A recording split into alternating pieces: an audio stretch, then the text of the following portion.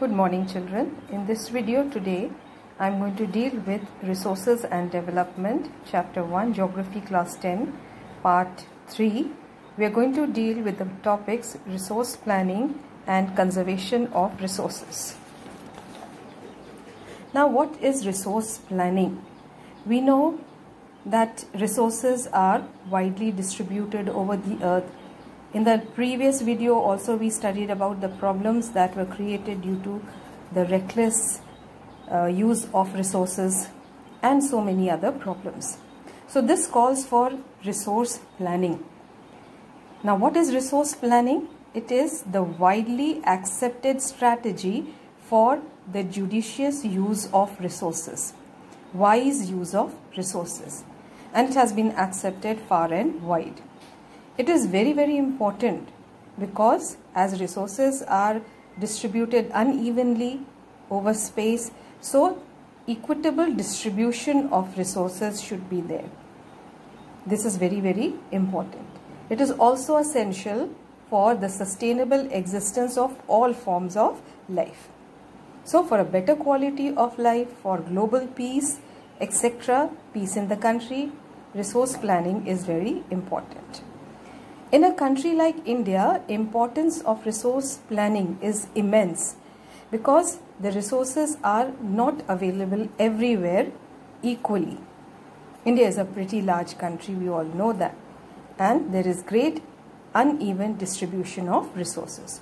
So let us see the various points. The first is there is enormous diversity in the availability of resources. There are regions which are rich in a particular type of resource but deficient in some other resources. A region can be very rich in one kind of resource but it may have very little of some other resource. This makes resource planning very important so that there is equitable distribution of resources. We can understand this better with the help of certain examples. First, Jharkhand and Chhattisgarh. They are rich in mineral deposits. They are part of the Chota Nagpur Plateau, which is called as the storehouse of minerals, and therefore they have rich deposits of minerals. Rajasthan is very rich in solar energy, but it lacks in water resources. There is great scarcity of water. Ladakh has very rich cultural heritage but is deficient in water, infrastructure and some other vital minerals. And there are other examples also, if we care to look, which covers the entire country, which makes resource planning very important. There is a planned use of resources. So all this calls for balanced resource planning in the national, state, regional and local levels. Next is resource planning in India, or the steps of resource planning. How resource planning can be done? There are three major steps or important steps regarding how resource planning can be done and how resource planning is being done in India. The first step is identification and inventory of resources, which involves surveying, mapping of the resources. That means you know your resources. You should know where your resources are, what is the quantity, what is the quality of the resource, and where it lies. The second point is, or the second step is, evolving a planned structure, which involves technology and institutional setup with skills. When you know your resources, you should access them. And how to access and develop your resources? With the technology which is available and the institutional setup.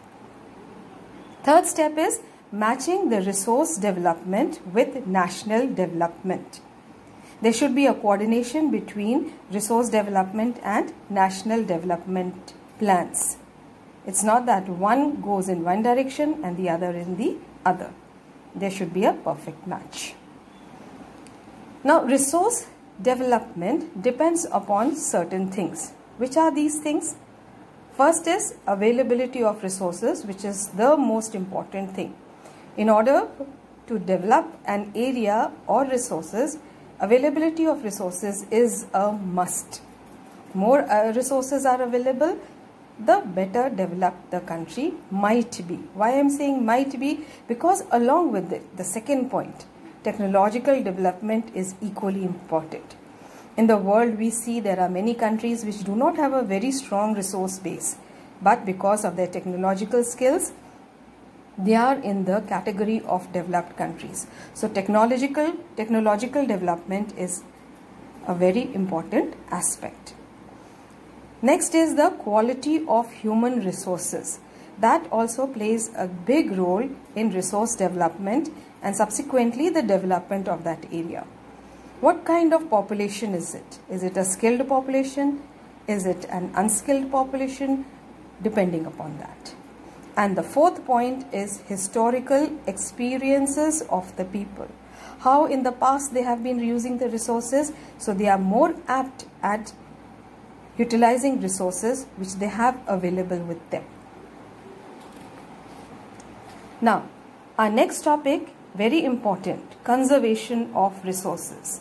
The way we have been using resources, that means the human beings have been using resources, it is very, very important that conservation of resources should be done. What do we understand by conservation? Conservation means judicious use of resources, avoiding wastage and overuse. Conservation does not mean you just stop using resources. Conservation means you use resources, but you do not waste resources and you do not overuse the resources. A most judicious and wise use of resources. What is the importance of conservation of resources? The first point says, irrational consumption and overutilization leads to socio-economic and environmental problems. This also we saw in the previous video. A great rift or a great expanse between the rich and the poor, the haves and the have-nots. Environmental problems are originating like global warming, ozone layer depletion, water, air, land pollution. All kinds of pollution are occurring in the environment. So, conservation of resources can overcome these problems. So, to overcome these problems, conservation of resources is essential at all levels. Now, Gandhiji said, there is enough for everybody's need, but not for anybody's greed. We have sufficient, the nature has provided us with sufficient resources to fulfill our needs. But if people are greedy, they want more and more. They are insatiable. They can never be satisfied.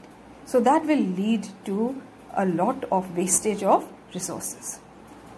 And the last point is, resources are finite. They are limited. And we have seen there are non-renewable resources as well, which may take millions of years to reform. And so conservation of such non-renewable resources, it is all the more important.